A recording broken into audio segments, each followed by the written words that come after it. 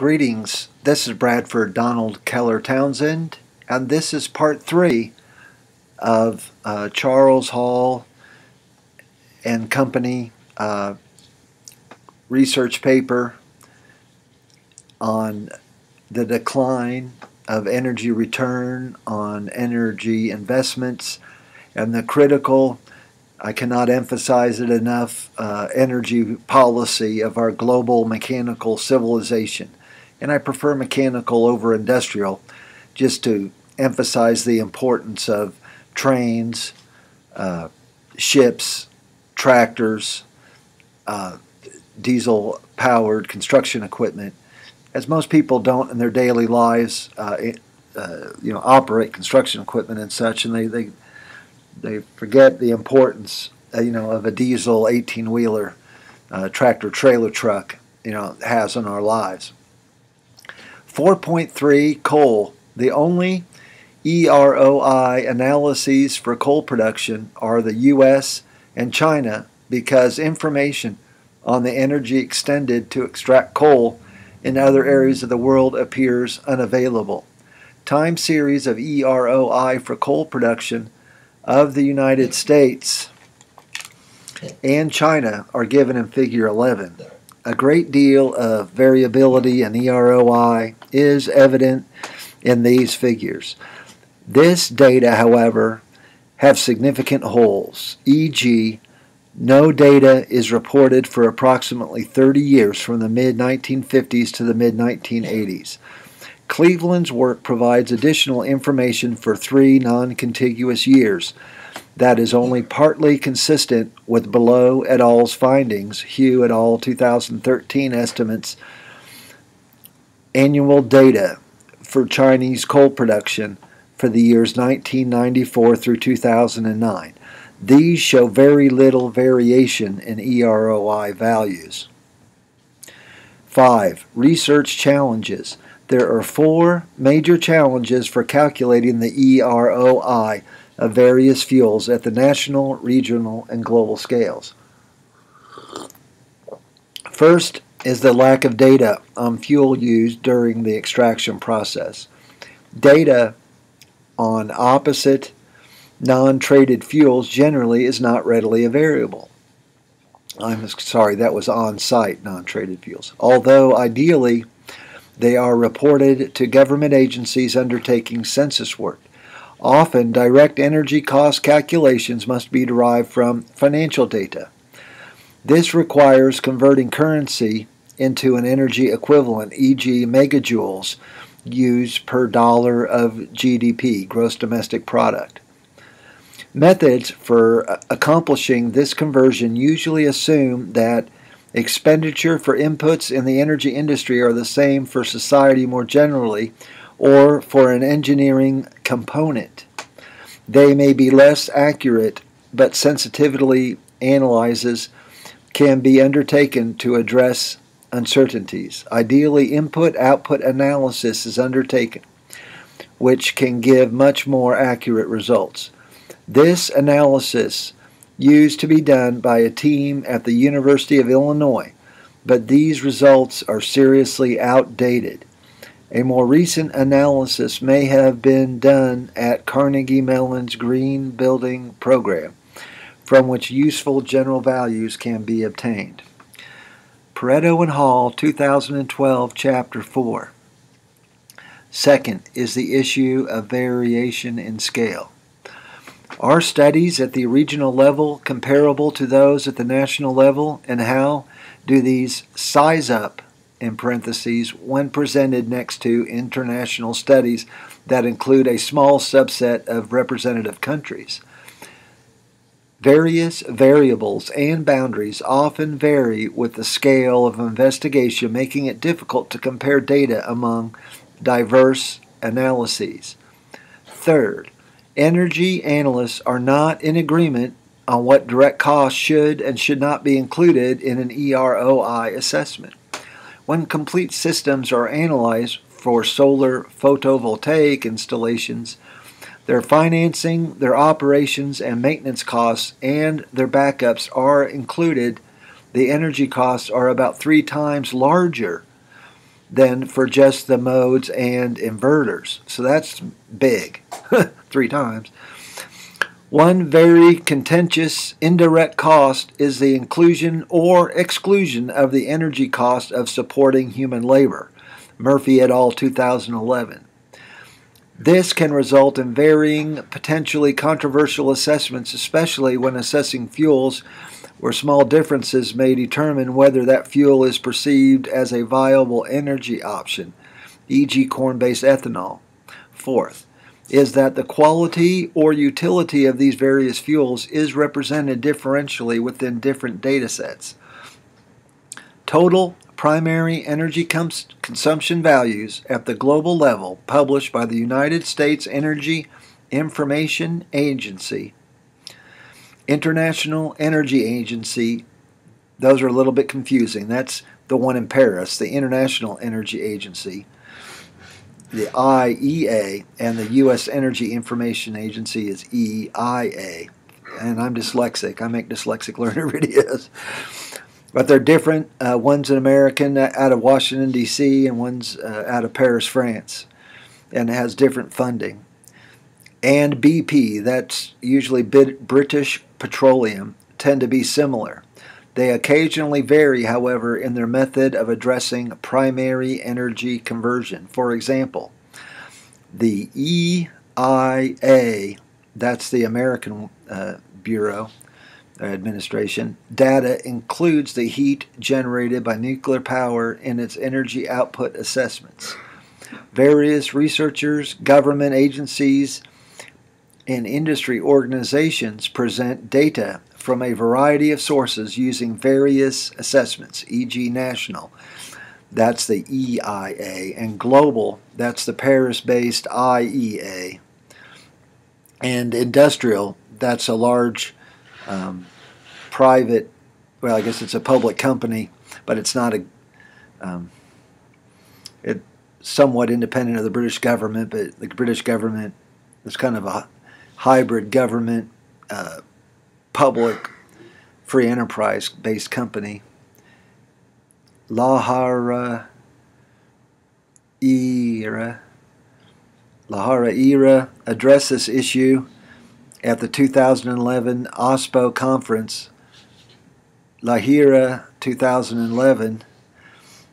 He also noted that the IEA data is presented as the direct electricity generated from nuclear and hydropower.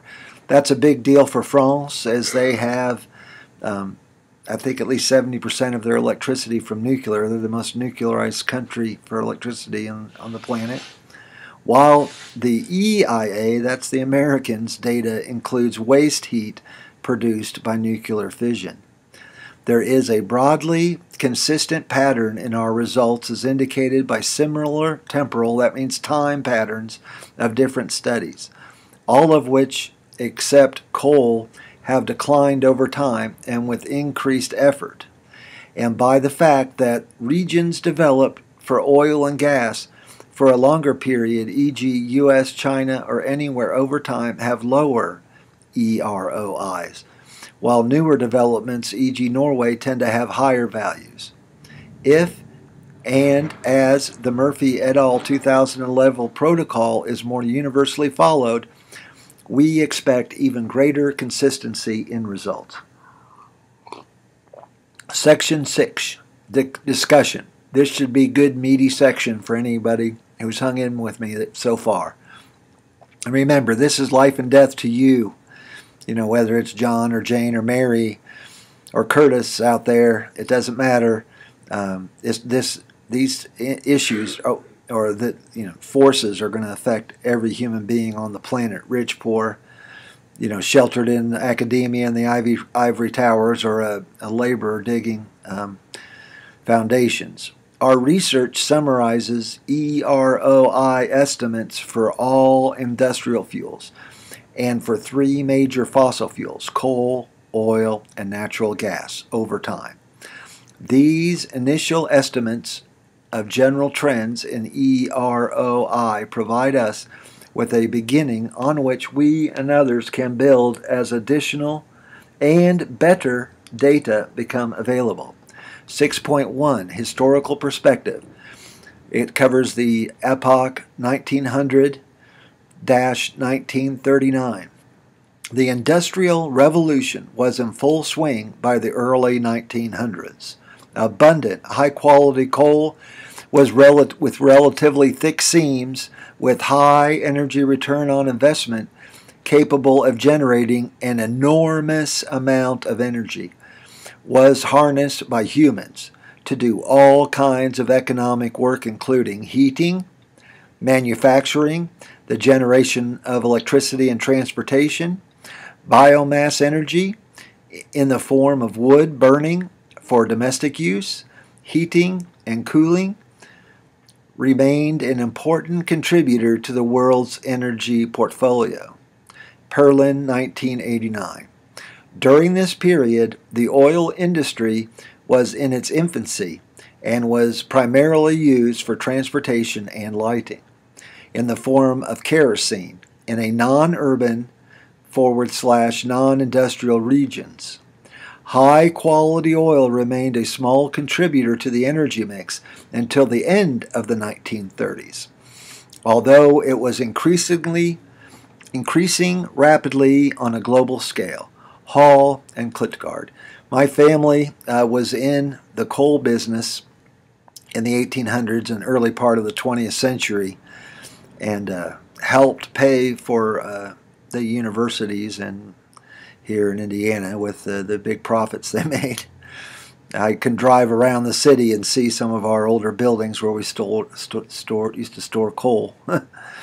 6.2, historical perspective, 1940 to 1979. The massive World War II effort during the 1940s saw increased use of coal and oil for the manufacture and use of war machinery.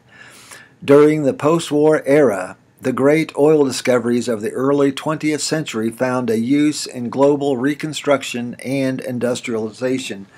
Throughout the 1950s and 60s, the repair of war-torn Europe and the proliferation of Western culture resulted in massive increases in the manufacturing and transport of goods and the oil necessary for the production and use. By the late 1960s, the EROI of coal, mostly from deep mines, began to decline while the EROI of oil remained high. The EROI of coal production in the U.S. declined from 80 to 1 in the 1950s all the way down to 30 to 1 in the 1970s. Cleveland et al., 1984. During this period, coal was mined almost exclusively in the Appalachian Mountain region areas of the U.S., using a combination of room and pillar mines with conventional and continuous mining methods. The coal initially extracted from these locations was a combination of anthracite, that's the highest quality coal. It can be as much as 95% carbon atoms, excuse me, and high quality bituminous coal. That's usually in the 80%, and it has, the other part can be nasty like sulfur. Coal with high BTUs per ton. That's British thermal units per ton or /ton, as the best coal was used first. So the anthracite, they go for the lowest hanging, easiest to get, most profitable, energy dense energy first, and then you go down to lower grades of coal. Bituminous coal is what's used now where I live, that's allowing me to make this recording now. As the best coal was used first, the EROI for coal decreased over time. The quality of coal being produced was decreasing while world oil production was increasing. The peak of U.S. oil production in 1970 and subsequent peak of U.S. conventional natural gas in 1973 meant an increased reliance on OPEC. That's a cartel led by Saudi Arabia, and it has Kuwait and I think Indonesia and Venezuela in it. there's, I think, 16 or something countries. Increases, you can Google that yourself and research it. Increases in oil prices reflected in part increased energy required to purchase this fuel. The price of other economic activities increased at similar rates. Hall and Klitgard, 2012. After the oil shocks of the 1970s, and that was a huge event for those of us that were alive in the 70s, oil prices surged in the U.S. and around the world, stimulating both increased drilling activity and greater interest in the exploration of more marginal resources, those with higher production costs. Guilford et al., 2011. Increased drilling activity in the U.S. did not result in increased production, but caused a sharp decline in the EROI for conventional oil and gas for the United States between the early 1970s and mid-1980s. The oil shocks of the 1970s temporarily halted a long period of increased oil use. It also generated a global oil market and price, destroying an advantage once held by the United States. Recovery of production did not occur in the continental United States, where oil production had declined since its peak in 1970, until the rather recent uptick in 2008 following the introduction of new technologies of horizontal drilling and hydraulic fracturing. I have made, I think, 2 or 3 videos explaining that. New work on EROI of oil and gas produced by horizontal fracturing.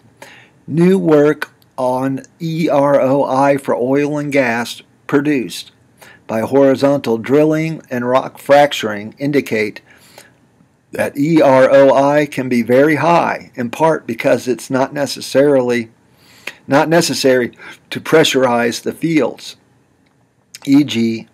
Alcott and Melillo, 2013. Moeller and Murphy, personal communication. Wagner, personal communication. But that these high values are likely to decline substantially as production is moved off the sweet spots. So, like they said earlier in this paper, initially, you get an EROI.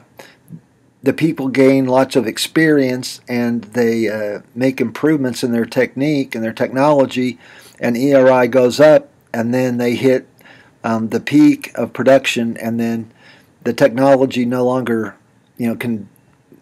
I mean, if the oil's gone, it's gone. So then the EROI goes down as they're trying to get the last of the oil out. 6.3 historical perspective. We're getting closer to today. 1980-2009. In the 1980s, post-energy price shock era, oil that had been found but not developed suddenly became worthy of developing. Many world oil resources incentivized by higher prices were developed. Some were overdeveloped. Important gains in oil and gas production occurred in some non-OPEC countries, including Norway, Mexico, and China. Heating and transportation, historically fueled by coal, was transformed to oil and gas. That's significant. They're switching fuels. Energy from coal production shifted too, and remained essential to manufacturing and increasingly the production of electricity. Some things, such as cement, require high amounts of energy for smelting, and I don't know all the details, but I know there's certain industries that require, I think, aluminium and certain chemicals require very hot, like furnace type heat, and natural gas or coal is the best way to do it, and things like solar and wind can't do it efficiently and are impractical for it. The EROI of U.S. coal returned to 80-1 by 1990. This pattern reflects a shift to equal in the quality of coal extracted, the technology employed in the extraction process, and especially the shift from underground to surface mining. That's huge. Surface mining is devastating, and they're still doing surface mining in Appalachia, and it's just devastating to the wildlife, and it's dangerous for the humans that live there, as it leads to flash flooding, and they leave toxic giant ponds of chemicals that can be released, from dikes and pour down on the people and ruin. If it doesn't get them and they get away in time, it still can ruin their gardens and their properties and things. And in human lifespan type times, they'll never, it's just ruined. And schools have been, deluged with waves of toxic wastewater in Appalachia. One of the Kennedys is real big on Klan people. I think it's Robert Jr. the Third is big on that one.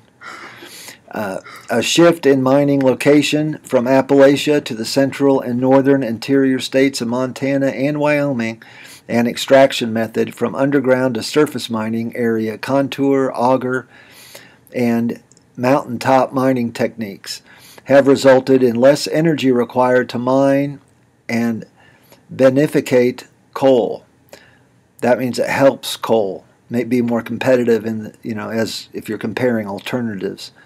The energy content of coal extracted, however, has decreased. The coal currently mined is of lower quality bituminous coal and even sub-bituminous coal, which has lower carbon content and lower energy density. And energy density is key when you're dealing with energy. You want the densest energy you can, especially if it has to be transported, with much lower BTUs per ton.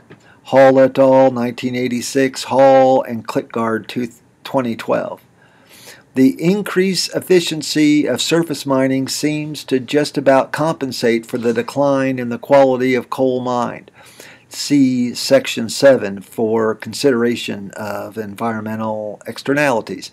Externalities is, let's say, the sulfur from burning, or the ozone, the nitrous oxide, what negative impacts that has on the environment, the particulates. There might be aluminum or other metals that are burned and particulated, and in very small, microscopic, you can't see it with your eye, but you breathe it, and it's bad for your health. That's an externality. Or that school that got swamped in Appalachia, that's an externality that they usually don't count a dike breaking and wiping out a small town in Appalachia.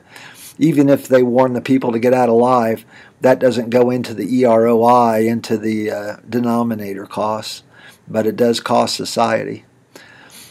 Between 1985 and the early 1990s, international oil and gas prices fell, then remained stable until 2000, while drilling effort declined until the mid-2000s. Thus, the 1990s was a period of abundant oil and plummeting oil prices, bringing the real cost of oil back to that of the early 1970s. Hall and Klickgard 2012. That was an era of prosperity when Clinton was president, and he benefited from like this kind of factor or force driving event that was not in his control, but he benefited from abundant energy and low energy prices, which helped the economy thrive. Discretionary spending in the U.S. and other Western nations, often on housing, increased. The late 1990s was a time of reduced oil exploration efforts, apparently resulting in an increase in EROI. The mid-2000s marked an increase in the global oil and gas exploration efforts by that Schmill, Vaclav Schmill. He's written like 20 books related to these subjects. He's one of the best, most popular sources, and you can find Vaclav Schmill. You can see it there, SMIL. You probably just put Schmill in your local library computer portal, and you'll find several books. Some are probably always checked out because people are using them, high school students and college students, for book report sources on energy subjects. or science fair projects, that kind of thing. Discretionary spending decreased with the energy price increases from 2007 to the summer of 2008. Oil prices hit an all-time high of $147 per barrel in the summer of 2008. Source, read 2008. This extra 5 to 10% tax from increased energy prices was added to the U.S.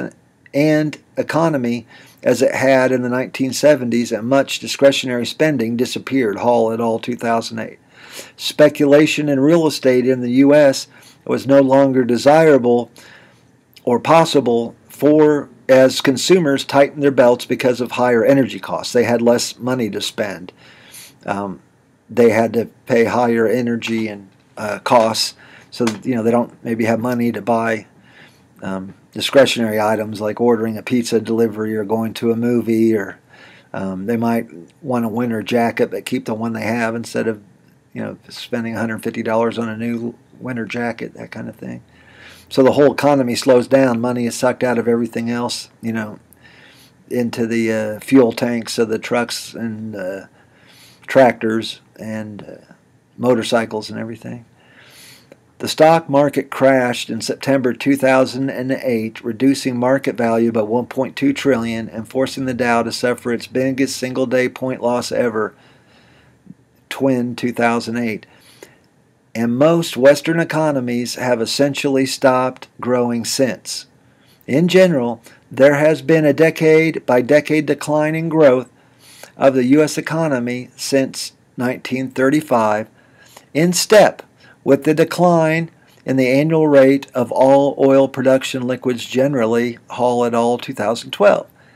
Even though the global EROI for producing oil and gas continues to be reasonably high, it is probable that EROI of oil and gas will continue to decline over the coming decades. Gannon et al. 2009. The continued pattern of declining EROI diminishes the importance of arguments and reports that the world was substantially more oil remaining to be explored, drilled, and pumped. High EROI values for oil and gas production are increasingly attributable to the inclusion of high EROI natural gas, e.g., the EROI of Norwegian oil is about half that for oil and gas combined. Grandel et al. 2011. The recent declining trend is described by Grandel et al. As probably due to the aging of the fields, in quotes. It is likely that the varying drilling intensity has had minimal impact on the net energy gain of these fields. Grandel et al. 2011 expects the EROI of Norwegian oil and gas production to deteriorate further as the fields become older. Meanwhile, China's use of oil has expanded enormously, so that China has been importing a larger and larger proportion of its oil from the rest of the world. Recently, China has increased its oil exploitation efforts tremendously, both inside and outside of China. So, Hugh et al. Suggests that China appears to be approaching its own peak in oil production. Since 2008, producers have shifted increasingly to non-conventional oil and gas resources. In parentheses, those are tar sands, shale oil, and gas, or that means natural gas, methane or methane, which have increased production but also costs. New technologies such as horizontal drilling and hydrofracturing are currently keeping the total levels of non-conventional and conventional natural gas production in the U.S. at rates similar to those of 1973 from conventional natural gas alone. Given the numerous shifting environmental variables and social issues surrounding horizontal drilling and fracking, in quotes, it is difficult to predict the future of non-conventional oil and gas. Hall and Klitgard, 2012. Already, some areas of production from the Barnett and Haynesville formations appear to have reached a production plateau. Hughes, 2013. Recent analyses by Hughes 2013 argue against assuming production will continue to increase. Much of the discussion about peak oil, Potzek and Croft 2010, involves changing mining technology and capacity rather than the quantity and quality of coal that remains available for extraction. Peak coal will likely have the greatest impact on the world's largest coal user, China. Nations with abundant untapped coal resources, i.e., the United States, Australia, and Russia, are likely to be less affected. The total recoverable coal estimated for the United States alone is approximately 500 billion tons. U.S. coal production in 2009 was about 1 billion tons. Although it is difficult to predict future production technology, environmental issues, consumption patterns, and changes in EROI, it appears that coal may be abundantly available through the next century. That means that they're looking out 100, in 50 years or so. You also have to look as other energy sources drop out and the global population continues to grow, and there's a coal-fired power plant built every week in the world. If you take the compounding effect of using the coal, it may end up being much shorter as it fills the needs left by other depleted energy sources and growing population as people want electricity and air conditioning in Africa and the tropics. Alternative renewable energies lack many of the undesirable characteristics of fossil fuels, including direct production of carbon dioxide and other pollutants. And that's in quotes, and that's a big one. Pollutants are affecting half or more of the world population right now with negative health effects. We see a huge rise in cancer, autism, and all types of illnesses. But also lack many of the highly desirable traits of non-renewable fossil fuels, specifically renewable energy sources, are not sufficiently energy dense, tend to be intermittent, like wind only blows 20% of the time, and the sun only shines during the day, and when it's not at the right angle to your solar panels, you don't get, there's only a few hours of the day where you have potential solar panel irradiance from the sun hitting your panels at the right angle to generate electricity. Lack transportability. That's a big problem if they were to build giant solar panel fields for solar voltaics. They'd have to worry about, if they did them in the south of the United States, they'd have sandstorms and hailstorms, and all the pollution from global warming and the methane from our huge herds of cows and everything are going to make the energy systems much more energetic. So a tornado might hit in the desert where there's usually not tornadoes and just rip apart, a multi-billion-dollar solar voltaic facility, and then you need to build the infrastructure to transport that electricity. And that's very expensive and required huge amounts of metal and raw materials and cement and everything to build the infrastructure. Most have relatively low ERI values. In northern latitudes, solar voltaics are an energy sink. You probably never get the energy out that was put into building and installing and maintaining them. And that's just a simple calculation. Especially when corrections are made for intermittency. So when there is no sun or wind, you also have to build another source of energy, because the hospitals, you can't stop operating, so that means they need battery packs, or that's more infrastructure and a lot more materials and labor of tens of thousands of people building the battery or storage. Or you need a backup, or you need a coal plant for when the wind and sun don't work. Currently, lack of infrastructure that is required to meet current societal demands.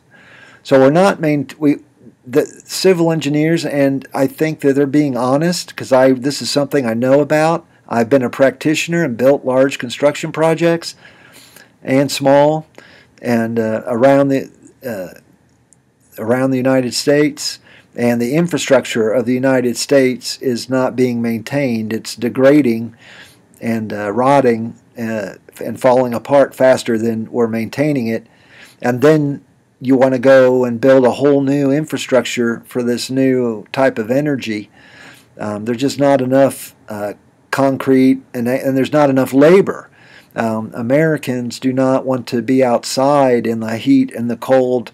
They like to be in a cubicle or in an office with heating and heat in the summer, in the winter, and air conditioning in the hot summers, and not out there working in a New Mexico desert installing solar panels when it's 100 and blazing sun, or work on power lines on a cherry picker 30, 40 feet above the ground, repairing from an ice storm, because they work. So you have to pay those people a lot of money, and there's only so many amount of men. It's about 90% men that are willing to do that hard, dangerous, and you can be shocked to death and cut by sheet metal and get your hands busted with wrenches, and when you lose your grip on the wrench and bang it into some hard metal and hurt your knuckles, make them bleed. So it's hard, sometimes dirty work, where you get toxic materials on you, and some people, even if you pay them a big wage like $40, $50 an hour, over $100,000 a year, they wouldn't do it. They'd rather have a much lower paying job that's inside, and where they're not getting their hands cut and smashed and their arms cut open and things like that, doing these dangerous, or seeing friends fall out, from ladders or from cherry pickers and things, trying to do work. If we were able to replace traditional non-renewable energy with renewables, which seems desirable to us in the long run, it would require the use of intensive energy technology for their construction and maintenance. Thus, it would appear that a shift from non-renewable to renewable sources would result in declines in both quality and ERI values of the principal energies used for economic activity. So that you're trying to have your pie and eat it too by maintaining the current infrastructure while you transition to their new, what they call renewable, which are highly dependent on fossil fuels. You're just converting fossil fuel. You're probably just better off having a coal plant than you are, building a wind farm or something. Although wind apparently relatively favorable from an EROI perspective, and photovoltaic energy are currently the world's fastest growing renewable energies, they continue to account for less than 1% of the global energy portfolio. What's that, 5 years ago when this paper was probably drafted? So 1%, all that hype and stuff you hear, and letters you get from your power company about windmills and solar, and it's still 1%, and renewables are growing slower than the use of fossil fuels is growing. That's, you see, so they're even becoming a smaller proportion. Proponents of they're not even keeping up with the growth in fossil fuels, even though there's a lot of talk about it.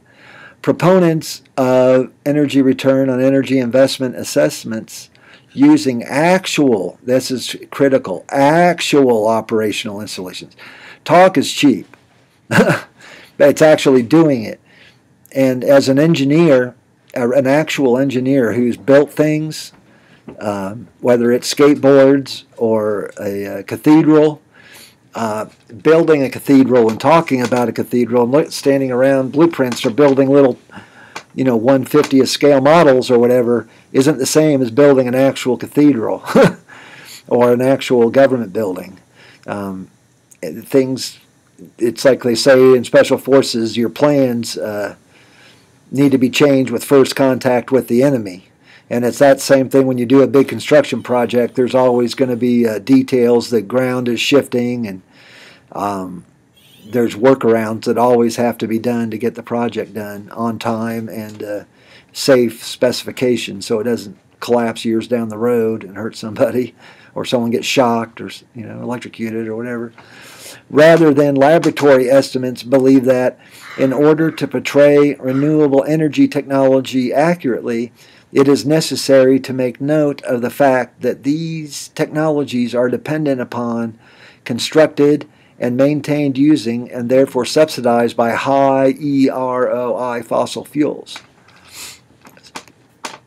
So you can't have wind without the semi-tractor trailer trucks to take the giant blades, and you have to stop traffic on the interstate while the big blades are making turns and going on and off ramps and that kind of thing, causing inconvenience to everyone to try to get one of these giant blades out to the construction site. And it takes a lot of people standing around watching the cranes and things, and with their truck drivers getting paid to stand around while things are getting moved around. Higher EROI values found in conceptual studies often result from assumptions of more favorable conditions within simulations. Computer simulations in real life, they are useful, computer simulations, but in real life there's still trial and error and tinkering and making adjustments, tailoring things, and sometimes their assumptions were wrong in the computer model. And we know from the great Henri Poincaré, and the founder of the Poincaré Institute in Paris is named after him. The three-body problem when you're playing billiards, or in some countries it's called pool, and a slight variation in your shot or the table when you're trying to do a more complex combination shot can make a big difference. So even a small error in your assumptions can make your results vary a lot. And the people want to get projects going, and they're all incentivized to exaggerate toward the positive and to be optimistic when you're trying to build, let's say, a large ship like a Navy cruiser, missile cruiser, or a nuclear submarine, or a big office building, that's 30 stories with underground basements of 7-8 stories and helipads on top and swimming pool and all that kind of stuff inside, or on top, or on a balcony swimming pool near the top floors, that kind of thing. It all takes a lot more to actually implement, than it does to draw it up on a computer. That's why I always preferred being the superintendent building big projects than sitting behind a computer. I like trying to solve those real-life problems. For example, English wind turbines were found to operate considerably fewer hours per month than anticipated. Jefferson and Kobaczewski et al. 2010 infer that variations in EROI values in the case of reported EROI values for wind energy between process and input-output analysis stems from a greater degree of subjective system boundary decision-making by the process analyst, resulting in the exclusion of certain indirect costs. Other researchers believe that the focus of EROI assessments must be on net energy produced from existing installations and variables associated with wind and photovoltaic modules once they have entered the infrastructure, rather than extrapolating into the future. Examination of concrete input and output data from operational facilities, e.g. wind turbines, Kobaczewski 2010, appears to offer the best opportunity to calculate wind and photovoltaic EROI values accurately. Also, of concern is that wind and photovoltaics technology are not base load technologies.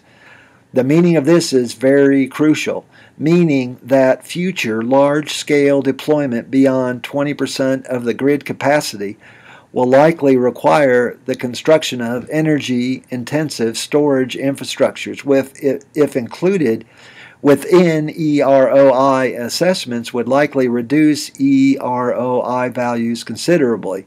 In the case of wind, the cost of inclusion within a wind EROI analysis requires not only the initial capital cost per unit output, but also the backup systems required for the other 70 or so percent of the time when insufficient wind is blowing. And I think that's probably too high, 30%. I've heard closer to 20% for the wind productive time. Thus, the input for an EROI analysis of wind and PV photovoltaic technologies is, by and large, upfront capital costs. This is in sharp contrast to the less well-known return over the lifespan of the system, therefore, a variable referred to as energy payback time is often employed when calculating the EROI values of wind and other renewable energy sources. This is the time required for the renewable energy system to generate the same amount of energy that went into the creation, maintenance, and the disposal of the system. Because the solar panels will only last so many years, and every year they produce less electricity, and eventually you're going to have to take them down and recycle what you can or remove them and put new panels in if the materials are available in 15, 20 years to replace them. But so they immediately begin to degrade, and of course the giant windmills have wearable parts, and the transmissions are under a huge amount of torsion strain from the wind shifting and moving at different angles, trying to mash the gears together, up or down, left and right. So they definitely have wearable parts and need lots of maintenance, and eventually we'll get to the point where they just need to be taken down and a new windmill put in its place. Or at least the main components, like the transmission. The boundaries, which is a big project to get a transmission up that high and work up that high in a small space, the boundaries utilized to define the energy payback time are incorporated into most renewable EROI calculations. Other factors influencing wind and photovoltaic ERA values include energy storage, grid connection, dynamics, and variations in construction and maintenance costs associated with the installation program. So if you're going to go to these deserts that we're not growing food in now, maybe a little cattle grazing, and put wind and solar in our southern latitudes, you're going to find a huge cost in building the infrastructure to transmit all that electricity somewhere. So the electricity, people don't live in those deserts, so it's going to have to go a long way, and that infrastructure is, be billions of dollars and take years to build, and there isn't even the labor to do it. All the labor that we have shortages in construction for skilled labor or just reliable, good laborers that are willing to work hard. For example, offshore turbines, while located in wet, salty areas with more reliable energy-generating winds, require replacement more often. All that salt water gets blown into the nacelles of the wind turbines and causes corrosion. It's called rusting, and where electrons are given away, and that is called corrosion. The opposite is redox. Turbines located in remote mountainous areas require long, distant grid connections that result in energy loss and reduce usable energy values, and they require maintenance too. A tornado might come through and knock down your power lines, or they might rust if there's seawater and corrosion. They need more replacement faster if you're near the ocean. Because I've been a sailor in the Navy and I know about corrosion in salt water. Policy implications. In conclusion, the EROI, energy return on investment, for most of the world's important fuels, oil and natural gas, has declined over the past 1 to 2 decades for all nations examined. Ooh. That's in conclusion. That's usually the best part. Sometimes I just read conclusions and abstracts on papers. But this is so important, I wanted to go into detail. Policy implications. I'm going to read this again. In conclusion, the energy return on investment for the world's most important fuels, oil and natural gas, has declined over the past 1 or 2 decades for all nations combined. So that means if you take an aggregate, all of the world's energy producers of any kind of fossil fuel has declined over the past 2 decades. It remains, that's huge because energy, fossil fuels, is our food for our machines. And the machines is what provides us with air conditioning and x-ray machines when we go to the dentist and such. It remains in schools to have lighting, and so they can have air conditioning in the southern latitudes of the United States when it would be too hot for the kids to concentrate. They'd be sweating there in the classrooms or sitting outside under a tree instead. It remains possible that the relatively high EROI values of natural gas extracting during and often used for the production of oil may mask a much steeper decline in EROI of oil alone. Declining EROI is probably already having a large impact on the world economy. Murphy and Hall, 2010, Teverberg, 2012. As oil and gas provide roughly 60 to 65% of the world's energy, this will likely have enormous economic consequences for many national economies. Coal, although abundant, is very unevenly distributed, has large environmental impacts, and has an EROI that depends greatly on the region mined. A general decline in the energy content of U.S. coal resource over time may be compensated by a shift from energy-intensive underground mining of relatively high quality but declining eastern United States coal resources to lower cost surface mining of lower energy content western United States coal, resulting in no clear trend in ERI for coal. The decline in EROI among major fossil fuels suggests that in the race between technological advances and depletion, depletion is winning. I'll say it again. I know this is a long video, but this is a matter of life and death for humanity and lots of nature. The decline in EROI among major fossil fuels suggests that in the race between technological advances and depletion, depletion is winning, depletion is winning, depletion is winning. Past attempts to rectify falling oil production, i.e. the rapid increase of drilling after the peak of 1970 in oil production and subsequent oil crises in the United States, only exacerbated the problem by lowering the net energy delivered from United States oil production. Hall and Cleveland, 1981.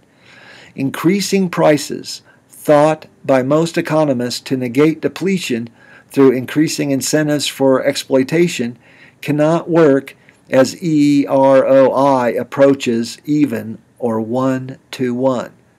Your numerator and denominator are the same. And even now has made oil too expensive to support the high economic growth it once did. It would be tempting from the net energy perspective to recommend that we replace fossil fuels with renewable energy technologies as the EROI for fossil fuels falls to a level where these technologies become competitive. While EROI analyses generate numerical assessments using quantitative data that include many production factors, they do not include other important data such as climate change, air quality, health benefits, and other environmental qualities that are considered externalities to these analyses. The energy-intensive carbon capture and sequestration, the acronym CCS, required to reduce fossil fuel emissions to levels equivalent with that of wind or solar photovoltaic electricity production would reduce the final coal EROI value considerably.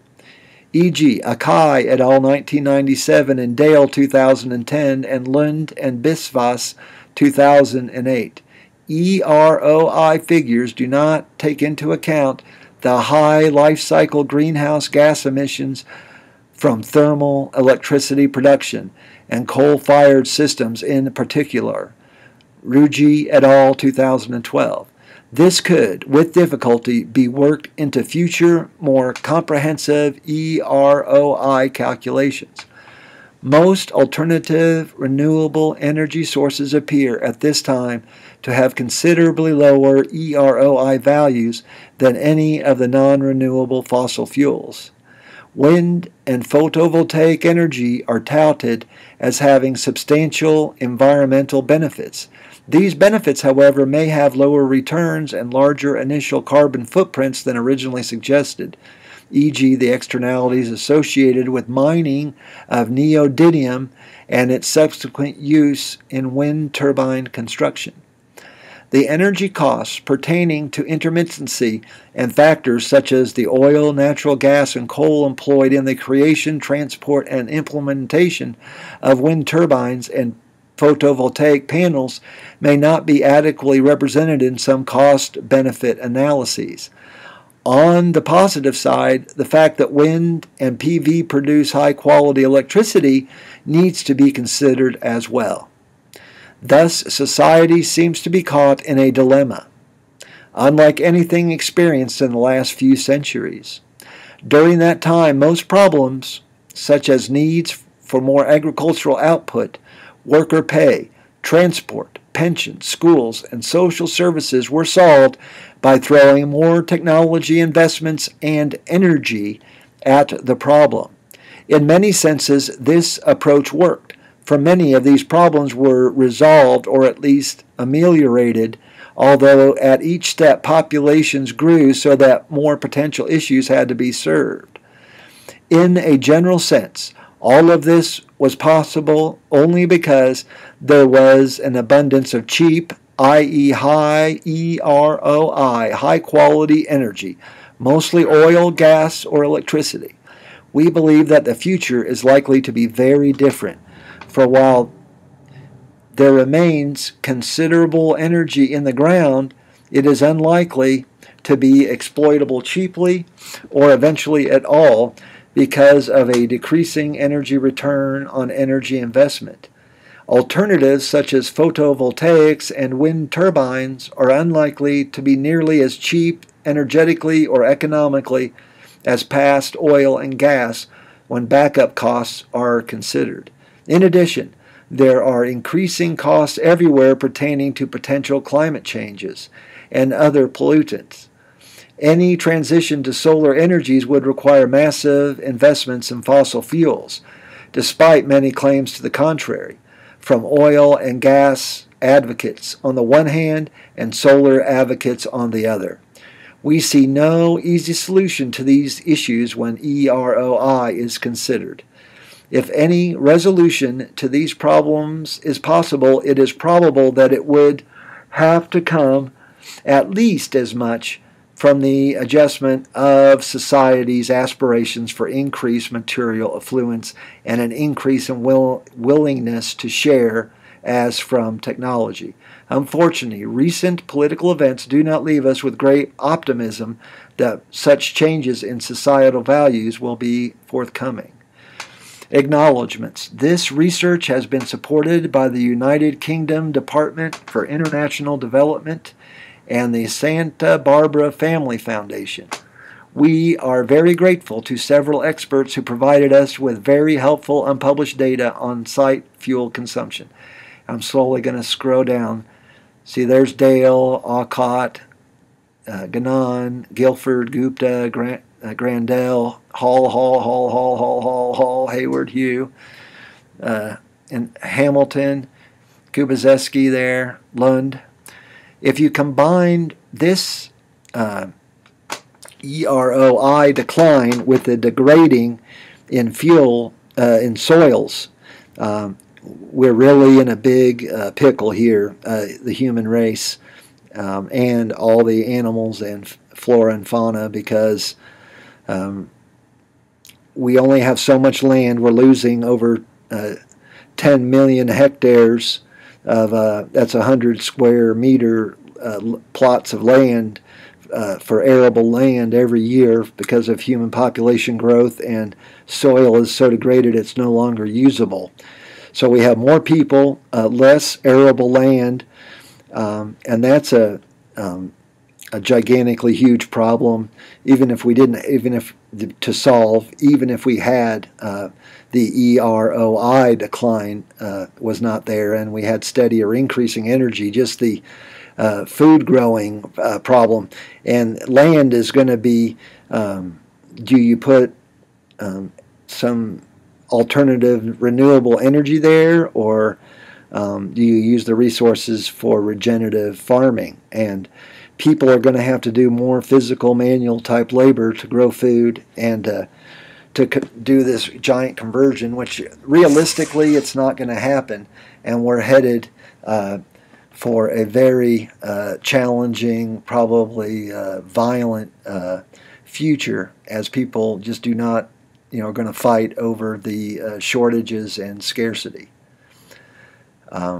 Grown-ups need to face reality, especially those of us with families, to accurately get an idea. These are super trends that, like demographics, are very good long-term indicators and forecasting tools, as is the trends in energy and in soils and agriculture.